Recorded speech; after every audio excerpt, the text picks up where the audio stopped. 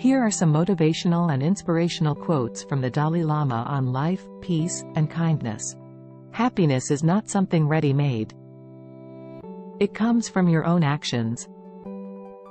The purpose of our lives is to be happy. Love and compassion are necessities, not luxuries. Without them, humanity cannot survive. If you want others to be happy, practice compassion. The ultimate source of happiness is not money and power, but warm-heartedness. Be kind whenever possible. It is always possible. Our prime purpose in this life is to help others. And if you can't help them, at least don't hurt them. In the practice of tolerance, one's enemy is the best teacher. If you think you are too small to make a difference, try sleeping with a mosquito.